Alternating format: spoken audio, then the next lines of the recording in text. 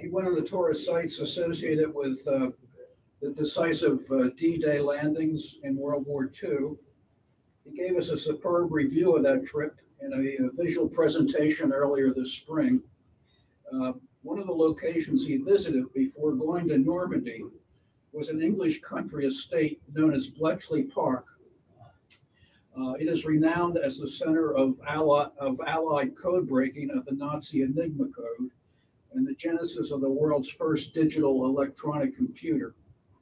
Incidentally, if you want to learn more after Purvis' talk, you can watch the 2014 movie, The Imitation Game, an overly dramatized but rather interesting portrayal of Alan Turing, one of the brilliant crypto analysts at Bletchley Park. And I'm told there is also a PBS series simply called Bletchley Park. Now here's Herb to tell you what he found on that visit. Here's a prayer from first. We'll open with a prayer before Herb entertains us with some good World War II stories. Dear Heavenly Father, we thank you for this time together as for fellowship on a nice fall Tuesday morning. We ask that you bless this presentation, help us to understand more about what happened during World War II and how it was brought to a close. We ask, Heavenly Father, that you be with all the members of our church who have lost family in the recent days. Bless them and bless this week for us. Amen.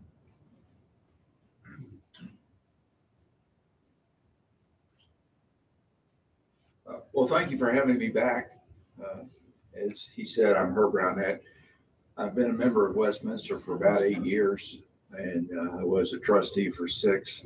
I attend the contemporary service, and that combined with the fact that the trustees took up my available extracurricular church time. I don't know a lot of folks, but anyway, I know some of you, and one of my commitments is to become involved in this group, and you've probably noticed I've been in meetings when I can make it.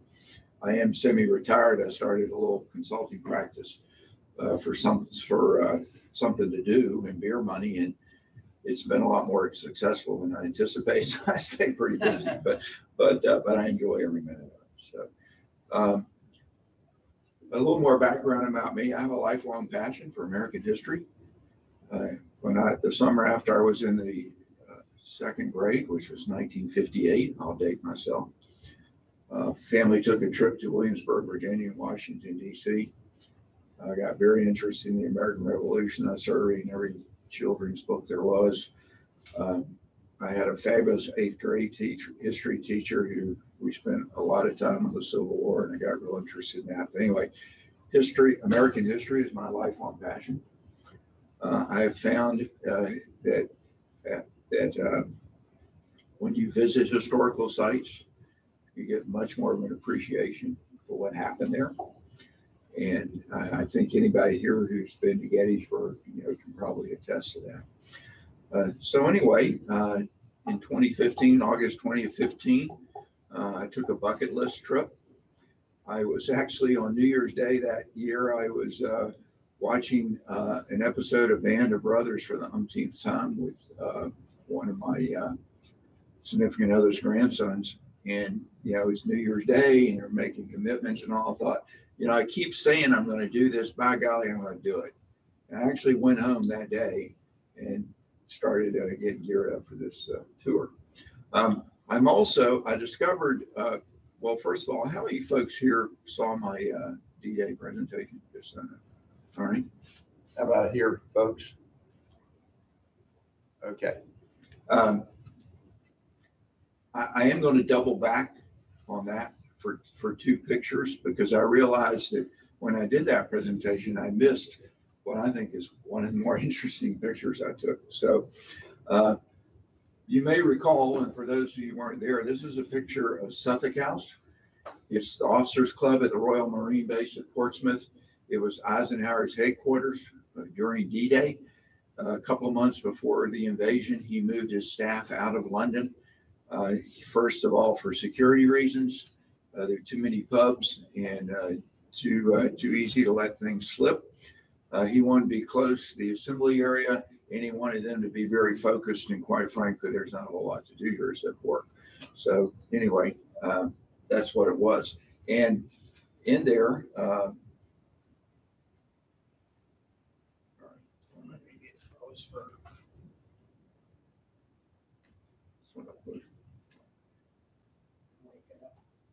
there we go.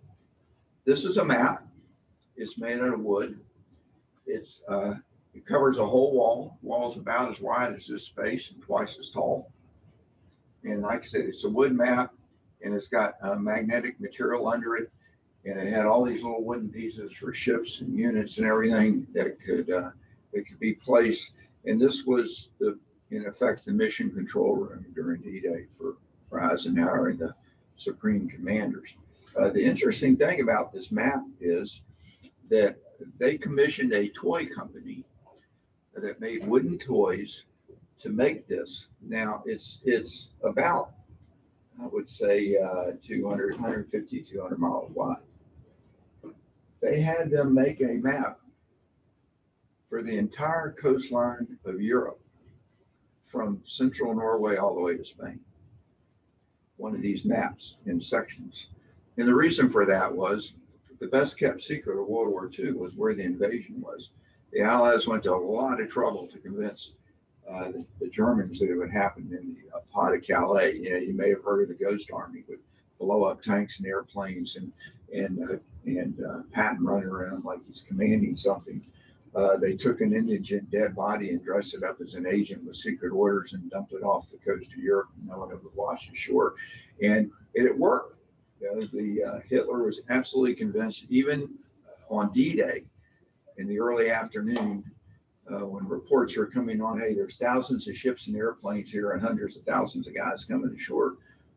Hitler still, it was mid-afternoon before he released the Panzers, and it was which could only be released on his word. So it was very effective, kept secret. So anyway, they buy this map, and a few days before the invasion, they tell the company to come out and bring all those sections. And they sent 4 guys, and they went out to the truck, and we said, okay, we want you to put that section on this wall. And they came in and they put it up. And when they got done, they said, you've done a great service for your country, but you can't go home. Because obviously it showed where the invasion was going to be. And so they billeted these guys. They were pretty nice to them, gave them a lot of sausage and beer and all. And as you may recall, the invasion was actually postponed. So it was about 4 days before they could leave the base. They did notify their families. They said, look, they're doing a service for their country. They're not coming home tonight, but they're okay. Okay. So I just thought that was a great story. So, yeah. And I missed it last time. All right, let's get to the main topic today. Well, this is not working. Working.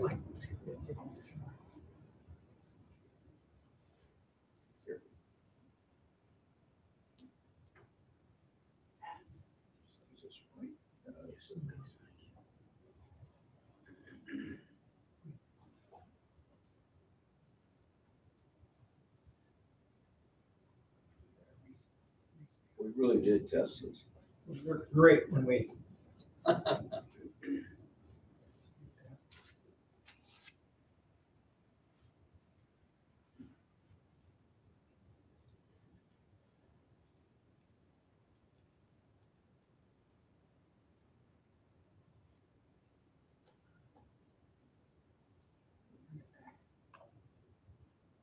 We gotta bring it back because it froze. I guess I talked too long. Sorry. I usually say damn computers. Sit in the back. Oh, I gotta go back on there because it's got all those old ones. Stop share. Okay, now we'll bring back share.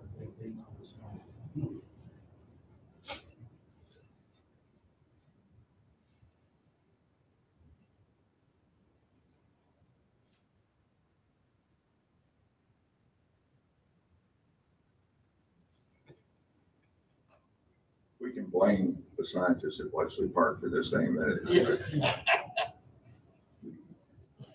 There we go.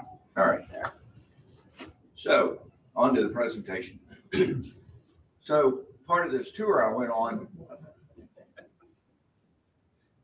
Over there, that works. That always works for feather shows. Yeah, I got to get back to the screen for the. Do you guys see the presentation that are in Zoom? No. I didn't think so. Okay. We're gonna get back to here.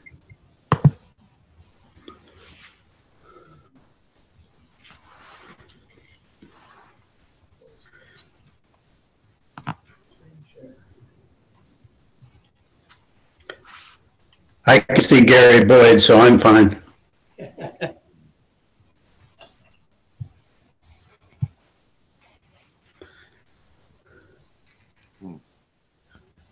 I'll use this feature over here. That's yours. Okay. There. Sorry, guys. All right.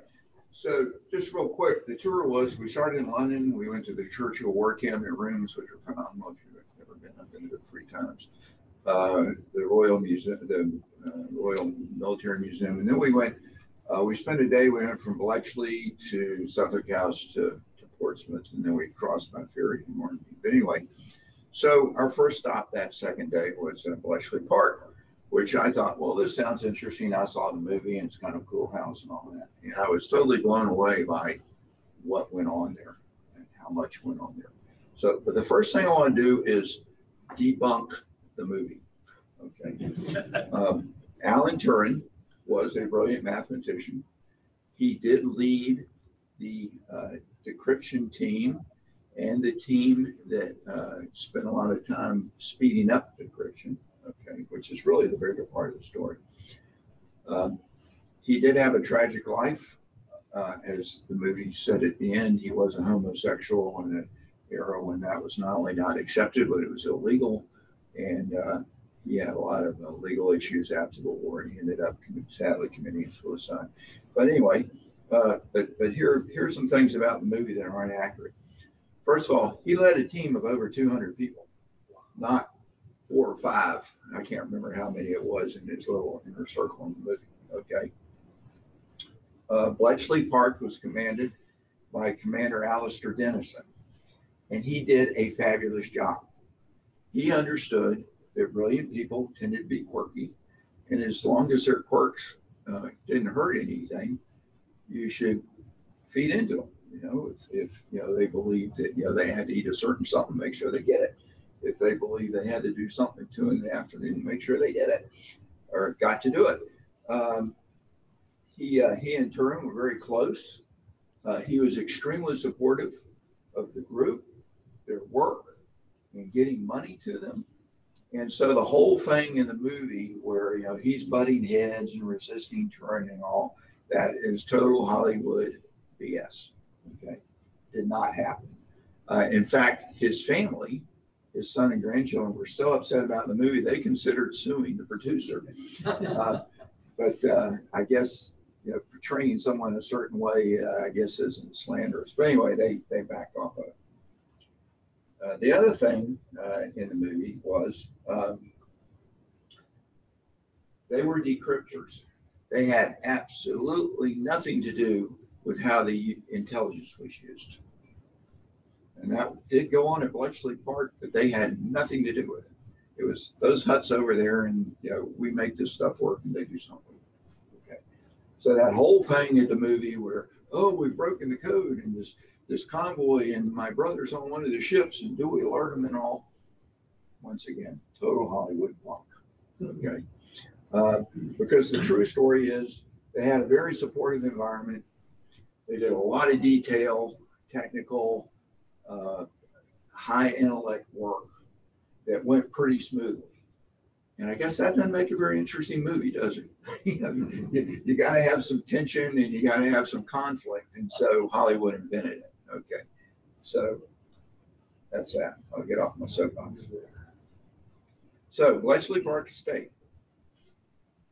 Please. I just touched the screen and it worked, but, right. Yes. So Bletchley Park was built in the late 19th century by a wealthy stockbroker. It was purchased by the British government in 1938 for use as an intelligence center. Their intelligence center was in London. They could see the war clouds gathering. They realized London was likely to be bombed, but also it's very hard to create a secure environment in a big city. Exactly the same reason Eisenhower moved his headquarters out. There can be spies there and things can slip, and it's just very hard to control. So, this was out in the beautiful English countryside. There are a lot of quaint little villages around. So that made it easy to secure. You could patrol the property easily. You could billet the people that worked, and there ended up hundreds and hundreds of people worked here. You could billet them in these little English villages where someone who doesn't belong would stick out like a sore thumb. And it was also geographically in a great location. It was about equal distance from London, Cambridge, and Oxford. And as you probably know, Oxford and Cambridge are the two premier educational centers of Great Britain. They are not individual schools like Harvard or Yale. They're actually a collection of colleges in each one, but collectively, that's where it's at, British education. So that's where all these people came from. So here so it was an ideal location. They also, and this is pretty for the late 30s. This is pretty advanced. They recognized that these people were going to do important, hard, challenging, intensive work, practically around the clock, and that creating an environment where you could go out and relax easily was important. So it has this wonderful park-like setting. They have walking paths. They have little places where you can go out and eat your meal and all that. So all very interesting. The government, the house itself is quite impressive. It's a wonderful Victorian mansion. A lot of details. I'm a construction guy, so, and I love historical architecture, so I take a lot of this kind of stuff. But anyway, this was the dining hall. So they actually had a dining room where you could come eat meals, and it had a beautiful skylight. Okay, that's the entry hallway. They don't build stuff like this anymore. So,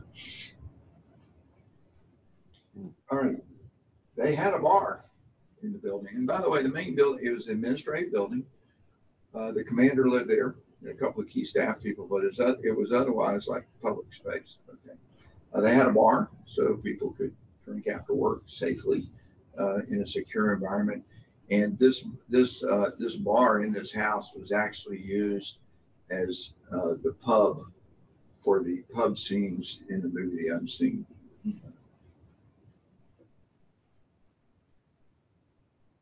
This is Turin's office, little cubby where he could work, he did add a lot of intellectual horsepower to the exercise, but he was also an administrator. When you've got anybody here who's been in management, when you got 200 people, you're trying to get them all pulling all the orders at the same time and all that's a very challenging job.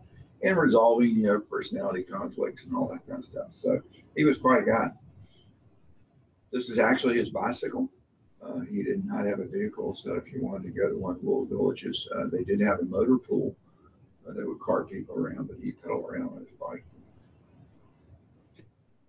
This is the library.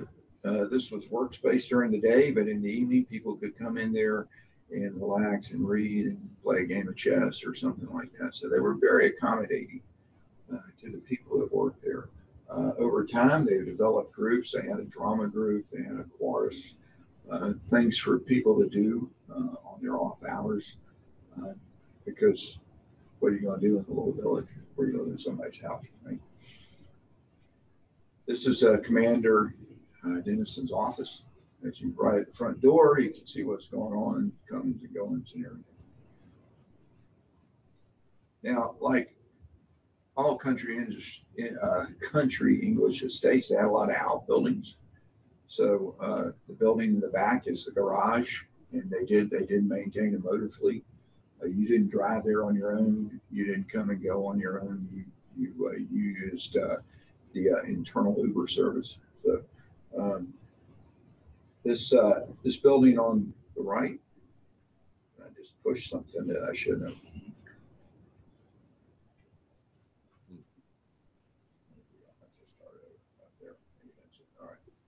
This was a cottage, and before they built other buildings on the property, this is where Turin's team got started and did a lot of work.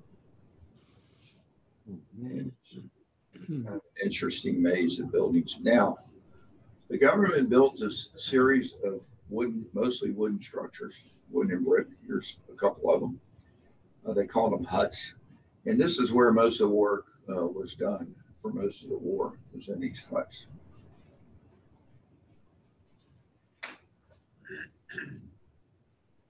Veritable warren there.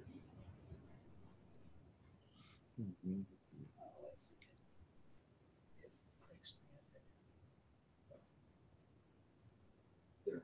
Thank you. All right, let's get to code breaking.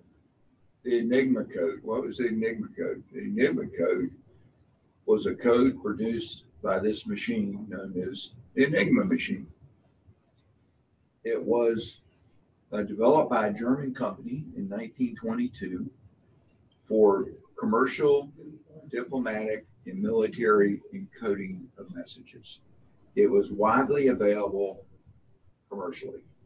It's not some secret invention, okay? In those days, you could go down to Staples and buy an Enigma machine.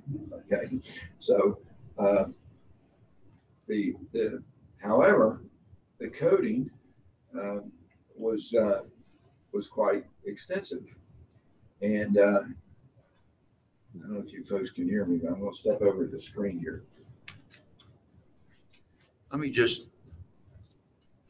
I can't remember if the next picture is this thing. Oh no. Okay, go back. All right.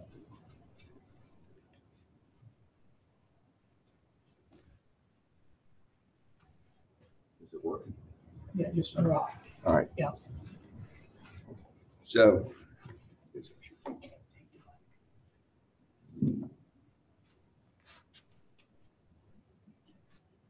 it starts with a 3-wheel setting, which is right here.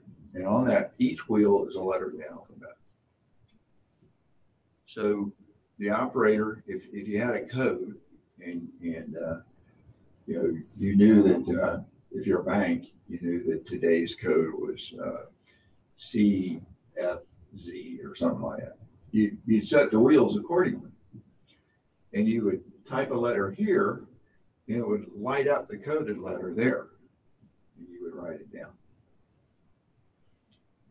Now, I know when I was getting my MBA, I had to study probability theory and gaming theory, and we learned about permutations. Well, when you have a combination of numbers or a combination of items, the number of permutations, in other words, the number of answers you could get, is the number of the number for each sequence to the power of the number of choices.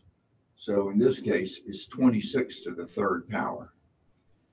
That comes out to 17,356 combinations. All right. Now, that's pretty strong to start with, okay? In addition, they had this plug board, and the plug board had 14, you could plug in up to, it had 14 letters on it. You could plug in up to 7 chords. And when you plug the chord in, it transposed that letter. So if today's code, say, resulted in R being C, you could plug into C and then plug into U, and it would change it to U. So it created another set of variables. All right. So if you used all the plug board, which they seldom did, the Germans seldom used more than 5. There were 153 trillion possible combinations. Wow. Okay, That's a big number. it is a big number, and in fact, yeah. Okay, I'm going to make one political comment. As we see what's going on in Washington, most people don't realize how much a trillion is. It's 1,000 billion, which is a million billion. Okay, so anyway, I'll get back on task. So that's pretty simple. That's the way the machine worked. And so for the code breakers, the key was to, if you could figure out the 3 dial setting, you were pretty far along the way. You wouldn't have every letter, but you would have a lot of letters. Okay.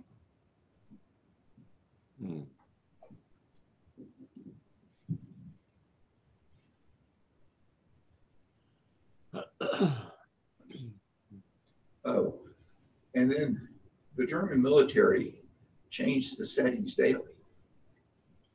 And each branch of the military had their own settings. So the Luftwaffe, the Air Force, the Wehrmacht, the Army, and the Luftwaffe, the Air Force, so in order to, you had to decode, if you really wanted to get into everything, you had to do it every day. Now they started out focused on the German naval code because the U-boat threat, really did almost bring Britain to its knees early in the war. And that was their first priority was to break the naval code. There was one weakness in the machine, which helped with the math, which was no letter was ever itself. So, M would never be M because that would add a whole nother set of possibilities. So,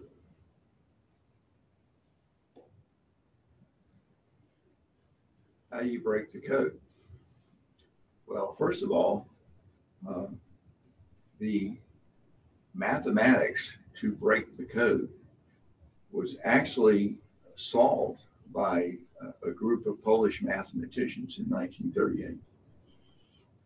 With Germany and Russia on their borders, in Germany gobbling up all his neighbors, they felt very threatened, which appropriately was because the invasion of Poland actually launched the war. But anyway, so they not only figured it out, but they got it to British intelligence before the Germans invaded.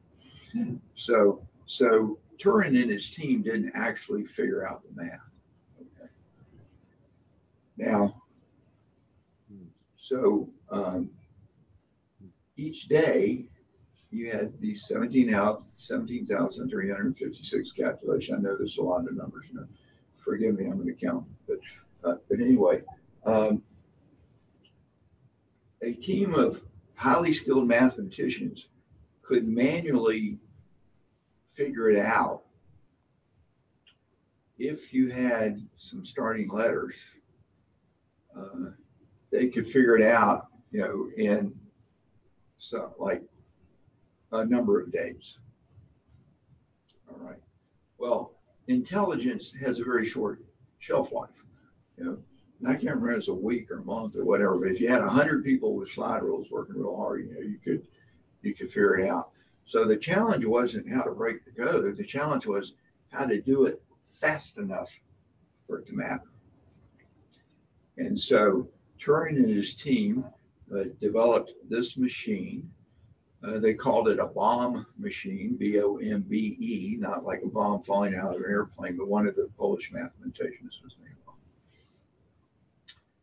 And the logic, so if you're familiar with IT, you might be familiar with the term brute force attack, where a computer just goes through all the alternatives until it finds the one that works. Well, this was susceptible to a brute force attack, which was to test all 17. If you had some starting numbers or some starting letters, test all 17,356 of them until you found the one that worked. Okay, That's called Boolean mathematics, impressive term, okay, which basically is the math of true false values, 1 and 0, binary. So starting to sound familiar. Okay. So what this machine did was they would have a crypt. I'll tell you how they got that in a minute.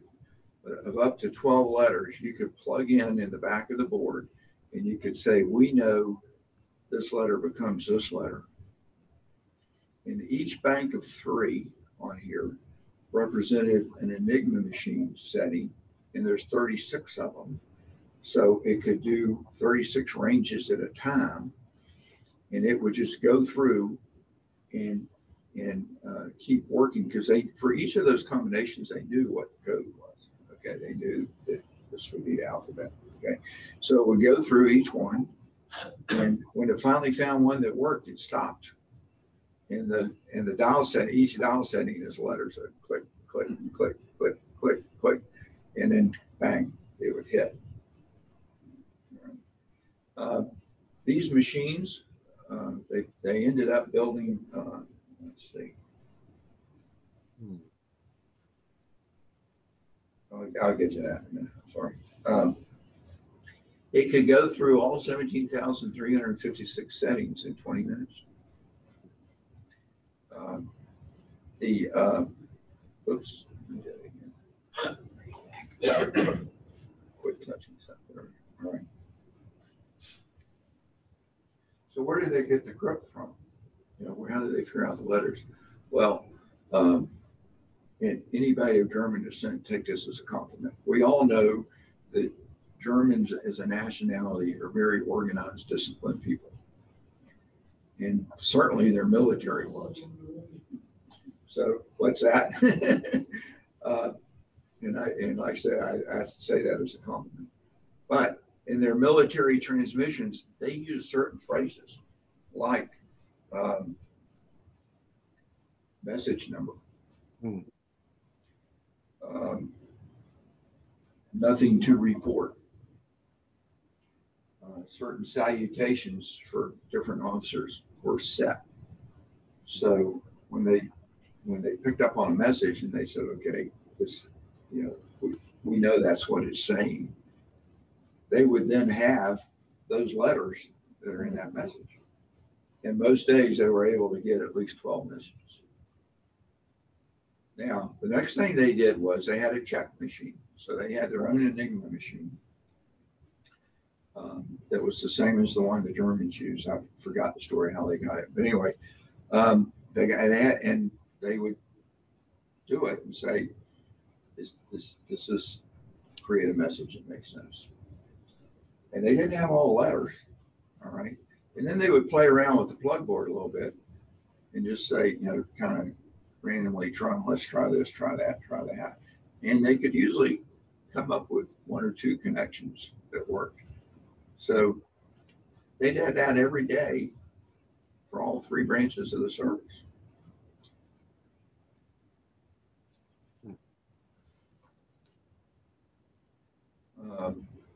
These machines, they started using them in 1940. So right at the start of the war. How am I doing on time here? Okay. These machines were operated by the women who were WRNS, W-R-N-S, Williams, Women's Royal Navy Service, their equivalent of our waves. They had no idea what these machines did. None. They were told, when we give you these letters, do this in the back. When it runs and it stops, write the letters down and bring it to us. And I'll talk about secrecy in a minute, but they didn't know for many years that they had no idea what they were doing. And they said, yeah, we know this seems pretty boring, but trust us, it's important. So secrecy, obviously it was paramount to keep this secret. Because if the Germans ever found out, they could change everything and you'd be back to square one. So all staff, when they arrived, they signed a secrecy agreement, which was pretty severe. If you said anything to anybody about what you did here, whatever it was, you could go to prison for like 10 or 20 years or something. And so, a lot of the people there did not know what they were doing. Craig shared with me after my last presentation an article he picked up on. I'm just going to tell you about it real quick. There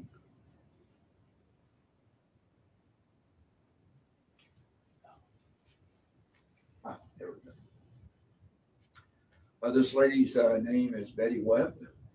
She was 18-year-old in 1941. She grew up with a German au pair and spoke fluent German. And she joined the women's branch of the Army. She said she wanted to do more than bake sausage rolls for the war effort. When they found out she could speak German, they sent her to Bletchley, and she became a translator. And she was, at the time of this article, which was 2020, she was 97. She was never allowed to discuss, what she did during the war because of this secrecy agreement. And it was kept secret for many, many years. And so she found when the war was over, she had trouble getting a job because she couldn't tell people what she did during the war. And when you say, well, I can't tell you, that's kind of like, I don't know. Well, fortunately, she applied for a job at a school where the headmaster had been at Bletchley and who knew who she was, and she walked in the door and said, "You're hired." Okay, and she had a career there. So, but that's the people side of this. Hundreds of people affected by this. They built over 200 of these bomb machines during the war. Some of them were built in the U.S., where the British shared the design and the expertise to build them, so the Americans could use them too. They continued to use them. After the war, they never told the Russians about these machines or this capability. So when the Russians captured a bunch of Enigma machines from German military units, they started using it for their coding. And so for the first few years of the Cold War, we were able to read the Russians' military messages. Okay. In order to secure the technology and keep it a secret, all but one of the bomb machines was destroyed in the end of the war.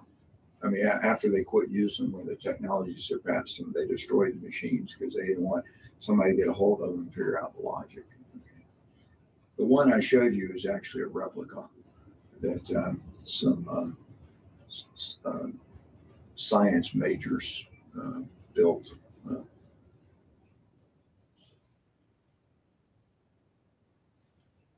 All right, so that's the encryption part of the story, which is what the narrative's mostly been about. But these signs are everywhere. Oh yeah, loose lips, sink ships, that kind of thing. All right, we all know about the encryption. What I found interesting was this was also the Intelligence Data Analysis Center. All right, and this Hut 3 is where the data analysis took place. So you think about it, you get 1,100 messages. They average 1,100 messages a day. So they would be intercepted. They had radio stations on the coast. They would intercept these messages. They would transcribe them because they're coded. They would give the hard copy to motorcycle couriers who would jump on their motorcycles and take them to Bletchley as fast as they can. Now, I'm not a motorcycle guy, but that sounds like a fun job. Your job every day is to get on this, powerful motorcycle and ride as fast as you can through the English countryside. Okay. Like I said, I'm not a motorcycle. I'm more of a car guy. Yeah, if it was a Jaguar, I think it's really cool. But anyway, so they intercept and then they decrypt.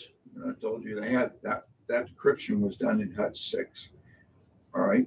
So now you got text message, these messages in text, and they're not complete. You know, some of them have missing words, missing letters because they couldn't figure them out. So translators had to kind of fill in the blanks. Not only had they speak fluent German, they had to also be familiar with German military terminology, and they would translate it. And then they would send it to HUD 3. Sorry. Oh, I'm having HUDs.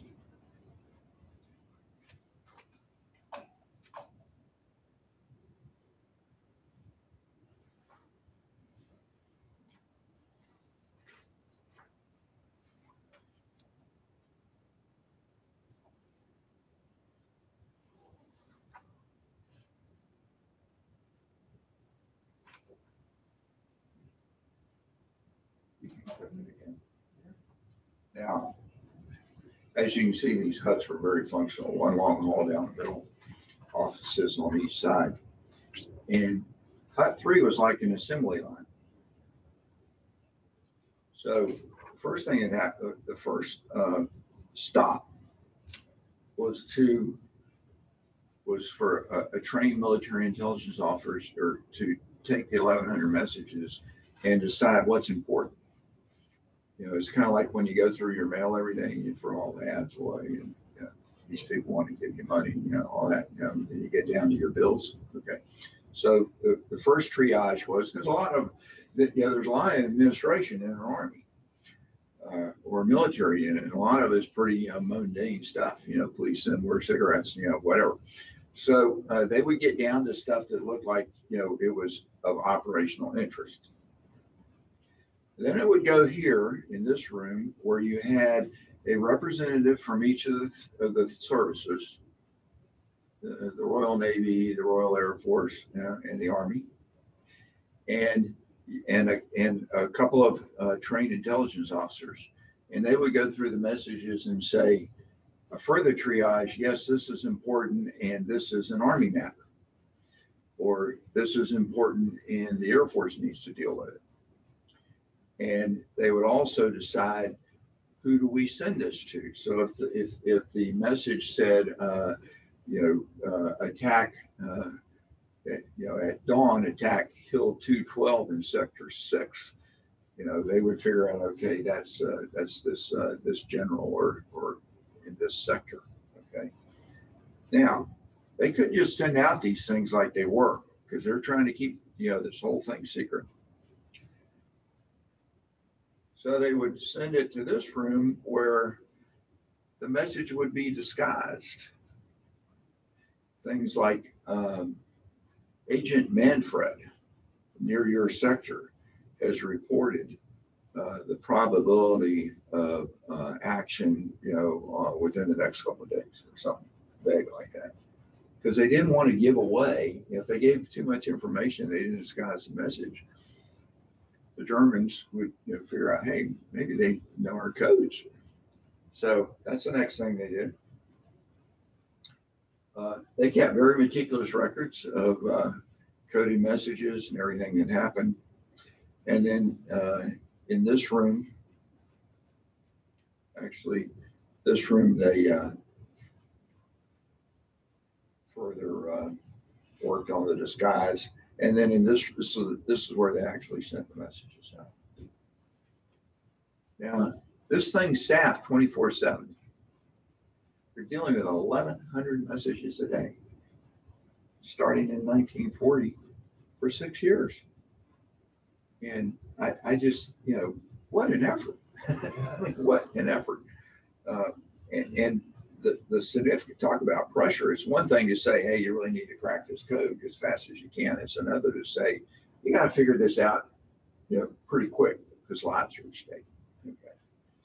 I thought this whole part of Bletchley Park was just as interesting as the code breaking, and it's not well advertised. All right. Getting near the end here. This is a Lorenz cipher machine. It was so heavy that the British nicknamed it Tunny. It had 12 wheels, of which 7 were used at a time. 5 of the wheels served the same function as the 3 wheels on an Enigma machine, and then 2 of the other wheels cycled to further scramble the sequence of the other 5 wheels. And it was used by Hitler to communicate with his senior commanders and leaders.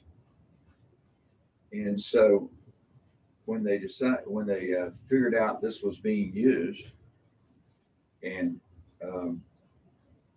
it overwhelmed the capability of the bomb machines. They had to have something bigger and better and faster to make this useful. So a British design engineer named Tommy Flowers built a machine called Colossus. And it was first used in 1944. It used electronic circuitry and thermodynamic valves, what you and I know as vacuum tubes. And it used, originally, the original one used 1,700 vacuum tubes. It eventually used 2,500 vacuum tubes. If you're thinking that sounds like a modern digital computer, it is. Okay. They were actually able, from late in 1944, or sometime in 1945 to 1945, to read Hitler's personal messages. It'd be like, reading this encrypted email these days. If that doesn't blow you away, I don't know what does. But anyway, for many, many years, the first electronic computer was considered to be ENIAC, ENIAC, Electronic Numerical Integrating Computer.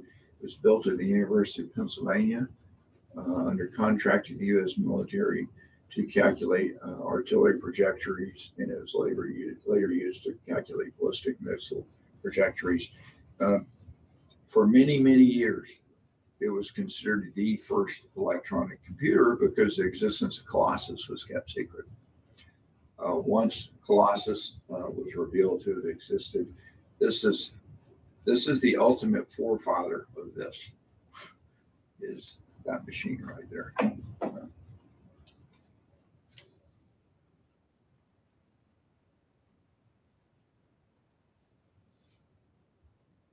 So what's the legacy of Bletchley Park?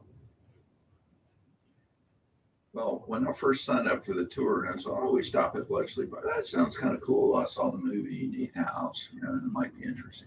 Okay. When I left, it was one of the highlights of the trip for me. First of all, what these people did, with all their intellect and all their energy and all their ability, was they helped save Britain from the U-boat threat, because they did break their naval code pretty early on, so they knew where U-boats were gathering. They could route convoys around. Across the course of the war, they saved hundreds of thousands of lives by knowing what the Germans were up to. But here's the important one. A lot of experts feel like it shortened the war by 2 to 4 years. And the loss of life in World War II was staggering. It was millions a year of military and civilian people. And so, pick a number. But clearly shortening the war saved many millions of lives. And so we all owe a debt of gratitude to what these folks did here. And I thank you for having me back. So are there any questions?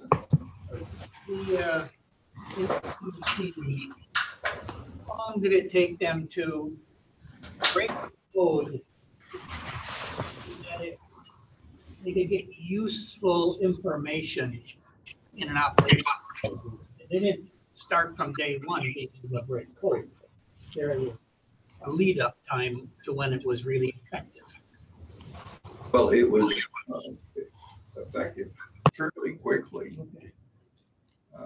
They started working in earnest on it in 1939, so they actually developed it fairly quickly. And then the art of taking the transcribed messages and translating them into, and it was an art, into actionable information, that took longer. Yeah, that was what I was really driving at. Yeah, that took longer. And how long, when was the gap from 39 to when that big machine, the bomb? That came on in 1944, There's an, about a year before the end of the war. there's a creativity time lag in there of, they had to create all these tools to do the encryption or to decode things. Right, right, yes. Were they sharing the intelligence with the Russians? No, not as far as I know. I recall, yes, that the naval warfare was the best use of it. Why didn't it pick up anything about the German buildup for the Battle of the Bulge? Because if it had, that could have turned out a lot different for the Germans. Well, that's, the Battle of the Bulge was a great intelligence failure. And the Germans were pretty secret about the buildup. Even though they thought their transmissions were safe, I think they kept it to a minimum. But quite frankly, because I've read a lot about Battle of the Bulge, a lot of it was just Allied hubris. They just, okay, we're here, we're going to be in Berlin pretty quick here. And, anyway. Well, as it turns out, the Battle of the Bulge ended up a disaster for the Germans. Yes, it did. It was Hitler's last throw of the dice. Yeah. He would have been better off to save the resources, but that's not, fighting a defensive war was not in his makeup. Yeah, he still loses, but if he didn't do the Battle of the Bulge, might have extended a couple of months. Right. Yeah. I'm actually reading a very interesting book. I don't know if you know who Victor Davis Hanson is. He's actually on Fox News a lot. He's a member of the Hoover Institute and sort of a thinker of political things and all that. Really smart guy. He wrote a book about World War II, which isn't the history. It's about the major themes of the war. And one of his themes was that the Axis nations, from the get-go, were in denial about the technology development capabilities of the Allies. And that was one of many reasons, for their downfall. Yes. What happened to the Polish mathematicians who? I think some of them escaped and ended up at Bletchley. I'm not sure, but I know they got the information to the British. Did the Germans ever catch on? No. I thought there was an Enigma 2 code or something that came along. Well, they did. They eventually developed a machine with 4 wheels, and and there were some other little codes here and there, which in the interest of time I spared you. But it's that was their main machine, and they used it right to, like I said, nobody knew. The Russians didn't know. So. And really, there weren't a lot of people in the American military that knew. When they sent out these messages to the commanders using the data, they called them Ultra, ULTRA, capital letters. And you were told, everybody who was an officer knew, if you got something that had Ultra on it, don't ask about it, act on it. And but they were very careful that all kinds of things. The resistance tells us it's agent so and so. They made up names of agents and all kinds of stuff, just to keep it secret that we were reading their mail.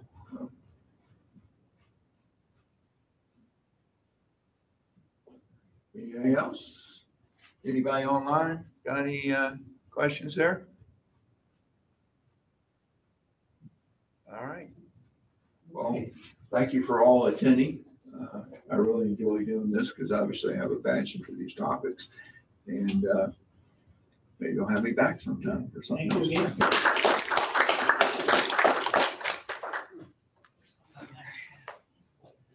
Thank you very much. That was extremely informative. Well, thank you. Thank you. Okay, thank you, everybody on the Zoom session. Hope that was better sound than last week. Well, next week is John Hurt. Next week is John Hurt. And he's gonna be speaking on the Berlin airlift in 1948. We'll become World War II experts pretty soon. Yeah.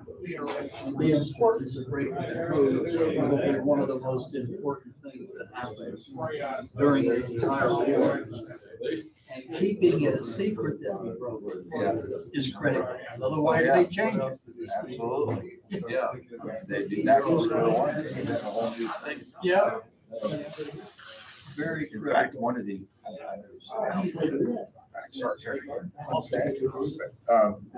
one of the interesting stories is, I don't know if you're familiar with the capture of the German submarine. Yes. 505 at the University of Chicago. Lightly, I mean, I don't know a lot about it. Yes, I'm familiar. So this commander of a hunter-killer group, described by a task force that just went around trying to find someone. Miami to keep Right.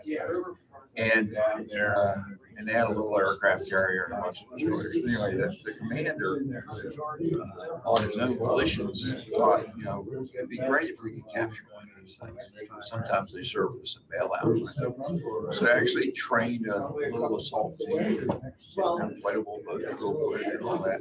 So they forced this thing to surface